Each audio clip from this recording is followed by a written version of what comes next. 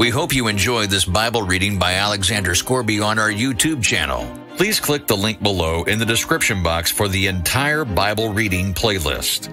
Please subscribe, like, and share it with others, so thy word can also become a lamp unto their feet and a light unto their path.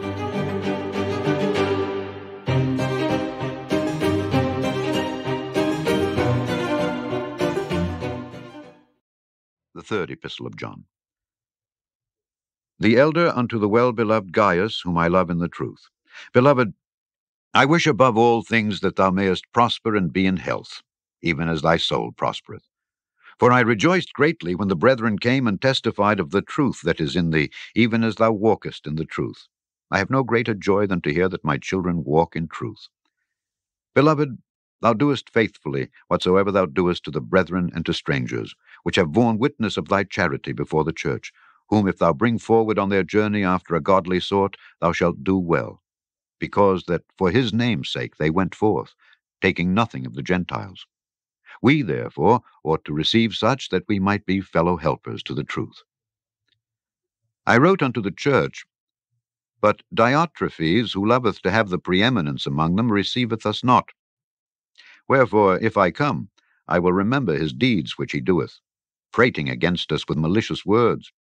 And not content therewith, neither doth he himself receive the brethren, and forbiddeth them that would, and casteth them out of the church. Beloved, follow not that which is evil, but that which is good. He that doeth good is of God, but he that doeth evil hath not seen God. Demetrius hath good report of all men, and of the truth itself. Yea, and we also bear record, and ye know that our record is true. I had many things to write, but I will not with ink and pen write unto thee, but I trust I shall shortly see thee, and we shall speak face to face. Peace be to thee. Our friends salute thee. Greet the friends by name. The end of the third epistle of John.